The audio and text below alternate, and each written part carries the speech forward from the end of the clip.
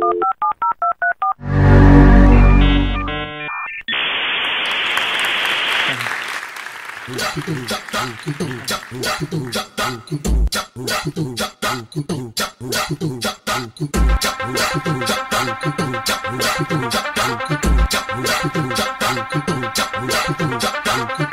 bonde das maravilhas é a nova sensação.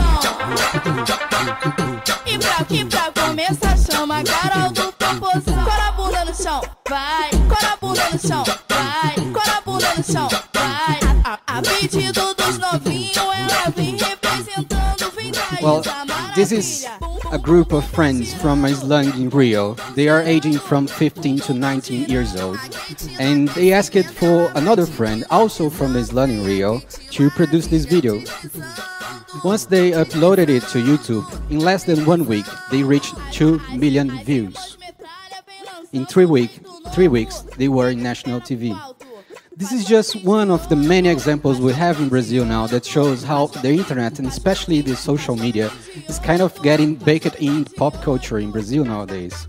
Well, we are a nation with 200 million people living there, in a society that 100 million people use social networks every day. But myself, I think the most impressive numbers in terms of social media usage in Brazil is time spent. We lead the global rank for this. Usually a Brazilian, in average, spends 12 hours using social networks per month. The global average, the local average for Europe, for example, is 7.41 hours. Another really interesting number in terms of usage in Brazil is that we are really connected. In average, a Brazilian person in social networks, they will have 231 friends. The global average, 120. This is something really big. Almost 75% of smartphone users in Brazil says that the main feature of their phone is to use social media. Probably influenced by these numbers, the Wall Street Journal published an article in 2013 stating that Brazil was the social capital of the world.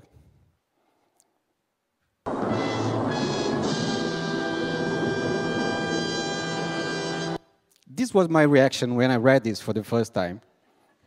Well, I was aware of all these numbers. Okay, we use it, so we have all these people using it intensively and etc. But I have never figured out that we were kind of in the cutting edge of this global phenomenon of people using social media. So I decided to transform this feeling in a question. Why? Why do Brazilians use social media so much? Why did you embrace this innovation so strongly? So I was discussing with a friend of mine. His name is Tim Lucas, and he owns a research company in Brazil called the Listening Agency. And we decided to go in a venture to do a study trying to understand why we use social media so much in Brazil. The idea in this study was trying to find economic, cultural, social factors that could explain this phenomenon locally in Brazil. And what I'm going to share with you in the next slides is mainly the main things that we found out, the 5 key factors that we kind of understand that's why people in Brazil use social media so strongly. The first one is related to our culture. Our culture in Brazil is the result of a mashup. We are such a young country. We have only a bit more than 500 years old. So our nation has 200 million people living there, and these people are actually built up with mixed cultures. I'm not sure if you are aware that we are the country in the world that we have the biggest Japanese community. The only place where you can find more Japanese in the world is in Japan, of course, and then Brazil. And this is something that is really common for us because anyone can look like a Brazilian. It's been said that in the black market, the Brazilian passport values most because with the Brazilian passport, you can stick your photo and you'll be like a Brazilian. I can be a Brazilian. Any of you here in this room could be a Brazilian. It's not advice. I'm just sharing some information, okay? There is this project from an artist in Brazil called Adriana Varejão that I think that pictures exactly what I'm talking about. She started this project when she read an article saying that research in Brazil showed that people there tends to say that we have 33 different color tones in the country. When people were trying to describe what color they were saying 33 different names. So she started this project with this idea of having 33 different color tones for skins in Brazil. And she did a partnership with an ink maker to try to find these specific colors and to produce oil painting with that. Then she painted a self-portrait of hers, like this one, as you can see on the back. She shipped this portrait to China, asked for 33 different artists there to copy that portrait. And once these canvas were back in Brazil, she started to repaint her skin with these colors. And at the end, you could see that any of these 33 different could be her, because she could look like with any of these. And I think that when you have a country, when there's a mix of different cultures, you kind of lower down the social barriers to embrace innovation. And probably this is one of the biggest explanations we have on trying to understand why we are so in social media nowadays in Brazil. The second one might be the most obvious one. We are talking about people who are social by nature. It's been said that Latinos, and especially Brazilian people, we are really fun and we are always social, and we are not shy, and we usually get really easily. You can make friends in Brazil. Most of this is right, okay? But then if you have more time, I can explain how things goes. But anyway, this is something that emerged from the right beginning of the country. Because imagine when you mix a lot of different cultures, literacy is something that becomes a mess. Nobody can understand, nobody talking, especially reading and getting knowledge from reading, for example. So the oral culture becomes the standard for everything.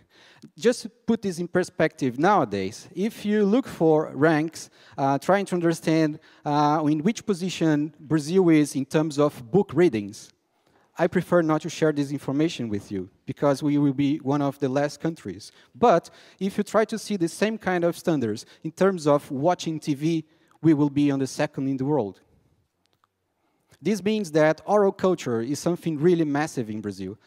Just to give you an example, last year we have a soap opera in Brazil from TV Global called Avenida Brasil. They might broadcast this to more than 100 countries in the world. I would not be surprised that you have already heard about this if you are a soap opera person. And in the last episode, when they broadcast this in Brazil, they had almost 100 and something million people watching this final episode simultaneously live on TV. This is almost the same size of the audience for a Super Bowl match globally. So we are talking about a really oral culture where social behavior is something really standard. So probably with that in mind, it's easy to find people using this same stuff in the social networks.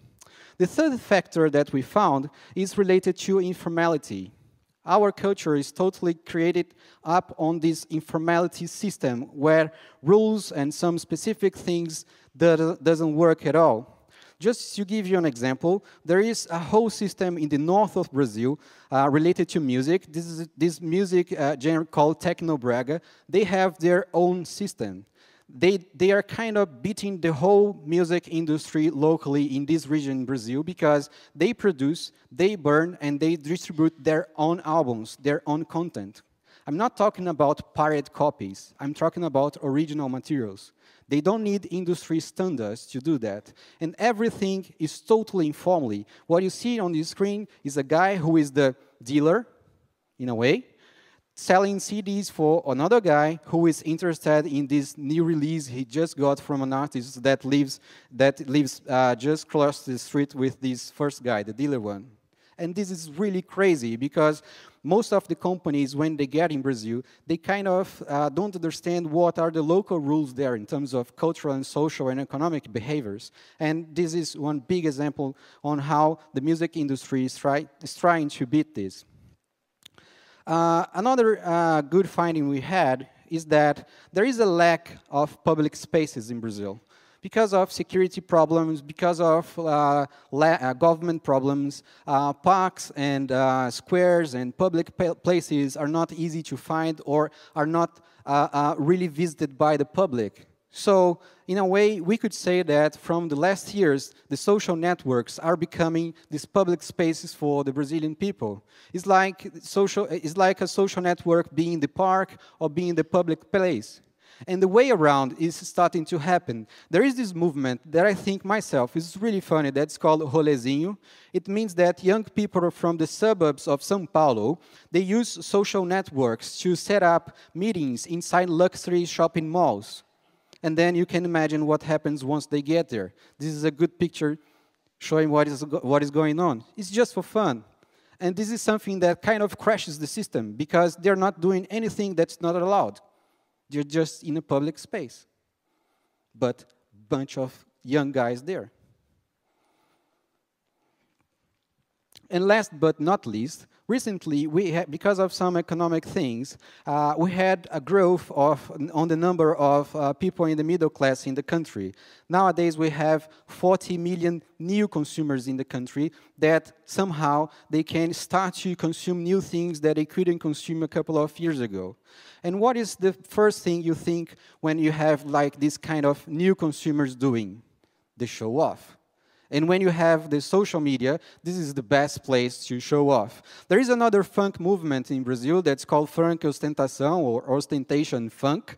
That's something like this.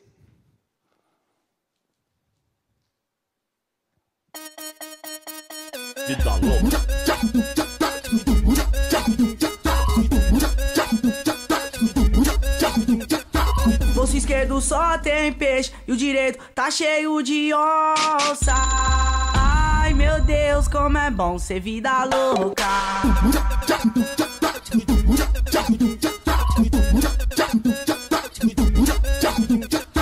De carrão, de motora, o bagulho te impressiona. Ela brisa, ela olha, ela pisca, ela chora. Só pra andar de navona. 15 million views on YouTube. And you can see, of course, they are influenced by the North American rap. But anyway, they are kind of adapting this idea to show off that now they have access to this kind of things. So, mainly, this was the 5 factors that we found out in this study that kind of explains why we use social media so strongly in Brazil. And at the end, our final conclusion was, well, it's not a matter that Brazilian social media users are a step ahead from the other users in the world. It's just a matter that we use it in a more intense way. We embrace it more strongly. And if you want to get a picture on how is the behavior of a user in social media, if you observe a Brazilian person, a Brazilian user, probably you're going to get a better picture for that. Thank you very much for your time.